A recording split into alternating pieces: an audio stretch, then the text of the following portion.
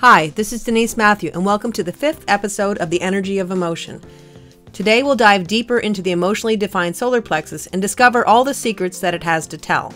In our last episode, we talked about the channel 4037, as well as how the hanging gates 40 and 37 express themselves. Today we'll talk about the tribal emotional wave 59.6, how it differs from the other emotional tribal waves, as well as how the energy shows up when the gates 59 or 6 are hanging. With that said, let's get started and discover a little more about the energy of emotion. The channel 59.6 is tribal energy, and it's one of the 3 tribal emotional waves and is all about continuing humanity by reproducing and ensuring that there are future generations to carry on life on our planet. Tribal energy is as expected. It's all about the tribe or the people that you consider to be your people. They can be family, close friends, even a group that you belong to. The key theme with tribal energy is that it's about some level of bonding. When you carry tribal energy, you might like family get-togethers, rituals, and routines that bring the tribe together.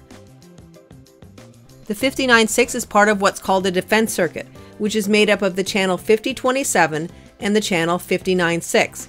The 59.6 is the only emotional wave in the defense circuit, and is specific to generator type since it connects the sacral to the solar plexus. While the 5027 side of the defense circuit talks about caring for babies, nurturing, cooking, and all the things needed to bring offspring to adulthood, the 59.6 side of the circuit is all about what comes before the offspring show up in the world. Since the 5027 is a channel that comes off the spleen, and the spleen is all about the fears that we have, when someone carries the 5027, there can be a fear of getting it right when you're taking care of the people that you love the most.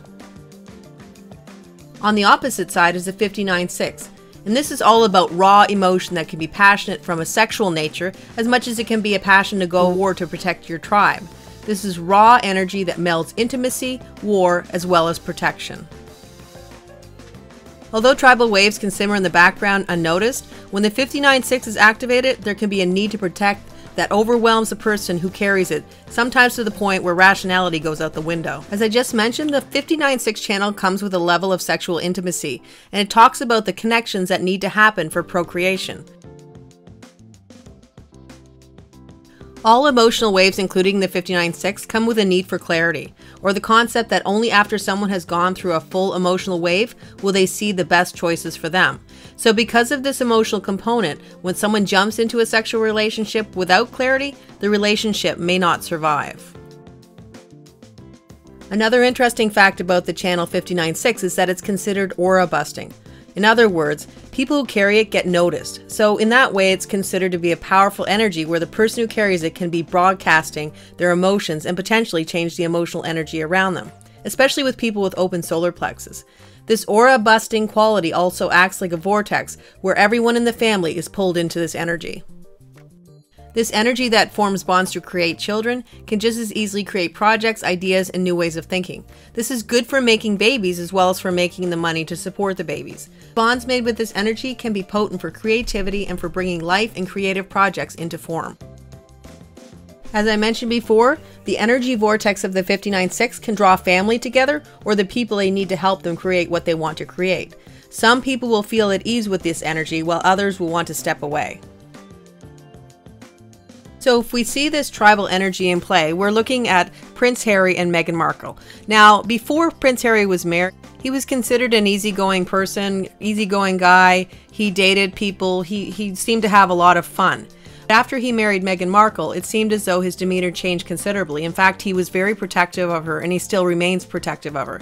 Now, with the addition of the new baby, it seems he's even more protective of the family than he was before. And it makes a lot of sense when you look at their chart. Meghan Markle has an open emotional center, which means she's amplifying the energy of Prince Harry. And Prince Harry has the 59.6 tribal wave. He also has the 35.36, but I'm going to talk about the 59.6 because I think that's the one that's activated the most with this protectiveness that he's shown since he's gotten married. And you can see that Prince Harry has almost the full defense circuit on his own, and then if you add Meghan Markle's energy, they have the full defense circuit. So this is an extremely protective energy of their family and their offspring. My mum clearly taught me a certain set of values, of which I will always try and uphold. I will always protect my family, and now I have a family to protect. So everything that she went through and what happened to her is incredibly raw every single day, and that's not me being paranoid, that's just me not wanting a repeat of the past. So Harry's behavior changed when he married Meghan Markle, and a lot of people blame it on her. Looking at it from a purely human design perspective, it seems as though the energy was there all along in Harry, but it just became active when he had a family and also when they completed the defense circuit between the two of them. When someone has the gate 59 hanging, it's about intimacy and also considered the gate of dissolving barriers. What most people will talk about when they talk about the gate 59 is the sexy energy that people exude when they carry it. And while this might be true, it isn't the only dimension of this gate. So let's tackle the sexy energy theme and what that means first. Like we already said, the 59 is part of the defense circuit, and it's where all the energy for reproduction and continuation of humanity lives. So if there's a job for the 59, it would be to serve as a flashing sign on the storefront that encourages people to check out what's inside. The energy of the 59 definitely can have a sexual component because sexual attraction is the beginning of procreation.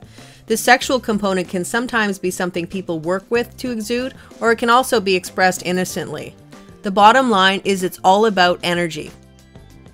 With the hanging gate 59, the sexual energy can be amped up, and since it's all about the energy, people can give off a sexual aura even without trying.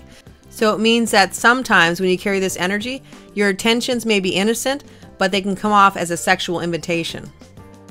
For this reason, and for lack of better words, people might get hit on a lot since it's easy to get the energy misconstrued, where people believe that you are interested in them romantically, even if that's the furthest thing from your mind.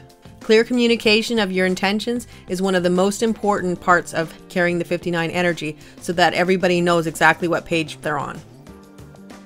This energy is more about the intimacy and bonding, as we said before, but it's not necessarily a sticking around kind of energy. So that's why the gate 59 can sometimes be called the gate of the Casanova.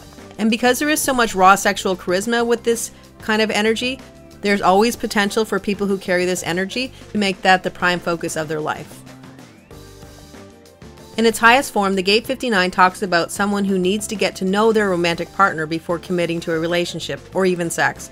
Now, if we talk about the dissolving barriers part of the gate 59, we talk about an intimacy that goes beyond the physical and can be deep connections that don't have a sexual component. We could also say that when someone carries this energy, they can eliminate barriers to concepts, new ideas, or ways of thinking. A prime example of the energy used this way was Mother Teresa of Calcutta. When we talk about hanging gate 6, we see that many things in life are emotionally driven and not rational, especially where tribal energy is concerned. The gate 6 has the responsibility of bringing clarity to these emotional situations.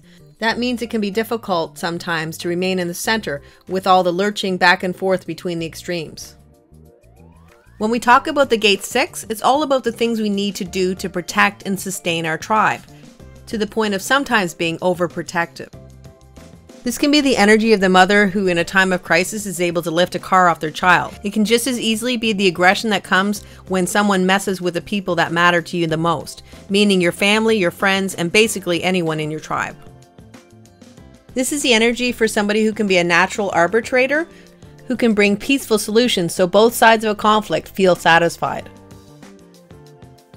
There isn't necessarily any nurturing in the gate 6, it's more of a need to protect and provide for the person that you're intimate with or who's part of your tribe. The end justifies the means, so if that means that you have to work long hours and be away from your tribe or your family, then that's accepted as something that needs to be done to support the tribe.